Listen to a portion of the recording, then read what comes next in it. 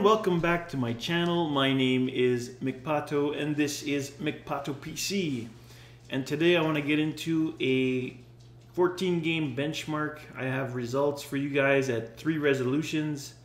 All of them are tested at ultra setting, the preset, or the highest available, whether that's called extreme or high or very high or whatever. I use that preset in each game. The exception is Grand Theft Auto 5, where I did change a few of the advanced settings, so they're set a little higher than normal, and that of course will affect performance negatively, but that's how I play my game, and there's so many settings in there that I don't want to have to mess around. I keep getting reminded my videos go way too long and you guys just want the numbers, so I'm going to get right into it here, followed by a summary for anyone interested. I'll go over a bit of useful information. With that said, just a bit of information using the driver 19.1.1 for my Vega 64, which is a reference Sapphire 64. It does have a Morpheus 2 cooler installed. You guys can see my dogs in the back there. It's got a Morpheus 2 installed, and that is overclocked to about 1712 megahertz, and the HBM is at 1145, and the voltage is reduced to 1130 millivolts on the GPU core, and of course there's a custom fan profile. CPU is at stock. It's a Ryzen 5 2600 on an ASRock Taichi X470 motherboard, and I'm running 32 gigabytes of Ripjaws 5 from G.Skill at 2733 megahertz. So with that out of the way, we're going to jump right into the benchmarks. It's a different format for me. I'm just going to put the numbers on the screen with a bit of video rolling in the back. And when it's all said and done, we're going to come back. I'll give you guys my thoughts, some useful information, and we're going to compare Vega to the Radeon 7, which comes out in 8 days. All right, enjoy the charts here, and we'll be back in a bit.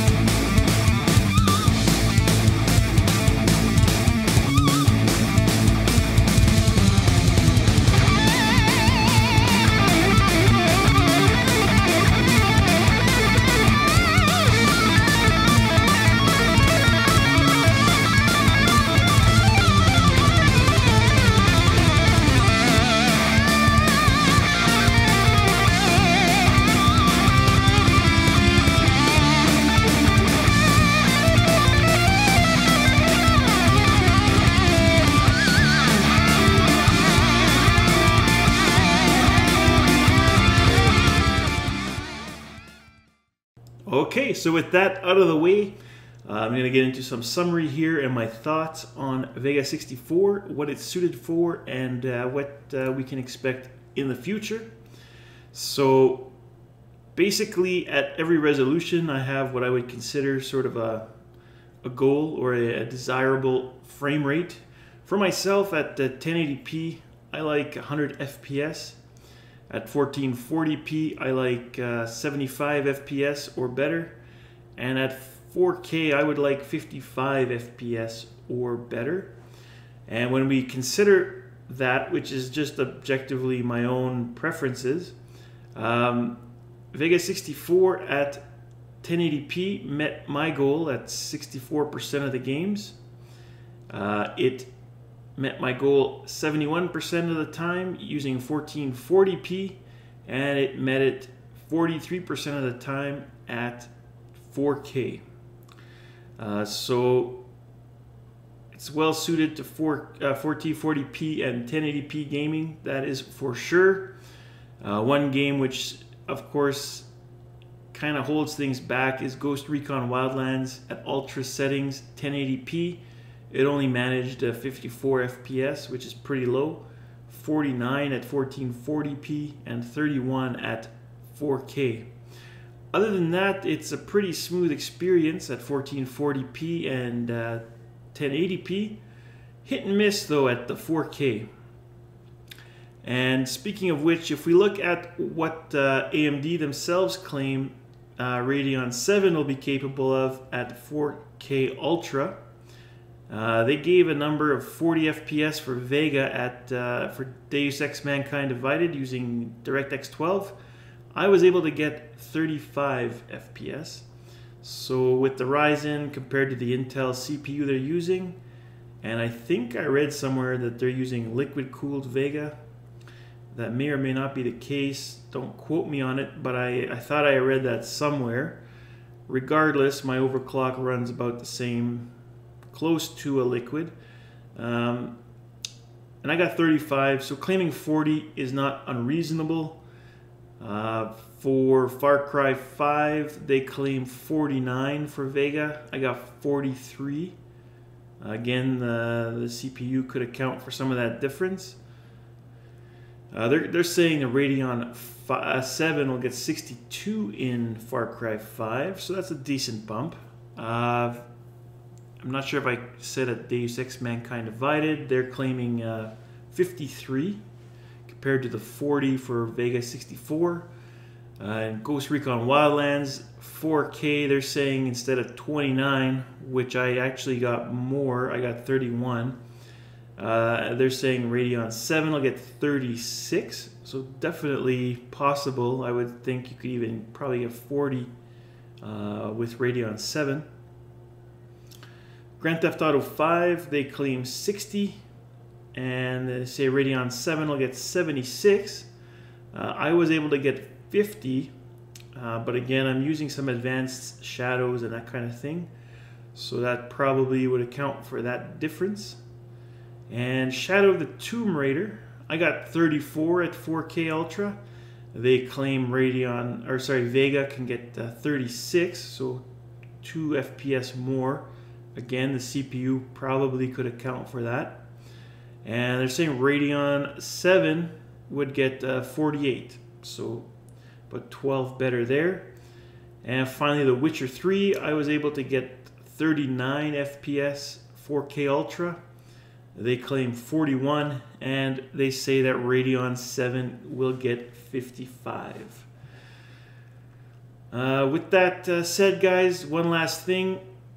Considering the 14 games, getting an average FPS across the 14 at 1080p, my Vega 64 was able to get 114 FPS across the board. 1440p, 14 game average was 93 FPS, and at 4K it was able to get 55 FPS. Alright guys, that's going to conclude this video. If you're interested in those Radeon 7 Vega benchmark numbers that AMD gave, I'm going to put a link down in the description. You guys can click on that link and check it out for yourselves. Otherwise, that's going to conclude this video. If you liked it, consider hitting the like button. If you like my channel, my style, my approach to this, consider subscribing. There's going to be lots more video coming up in the future on Vega and gaming benchmarks, as well as many other interesting topics, I'm sure. And of course, thanks again for tuning in, guys. I appreciate the support. Feel free to leave a comment down in the description below. And with that, let me know if you're going to get Radeon 7 or stick with your Vega 64. And if you don't have a Vega 64, what do you have if you're going to be upgrading to Radeon 7? Thanks again, guys. I'm going to say goodbye for now. See you next time. Bye-bye.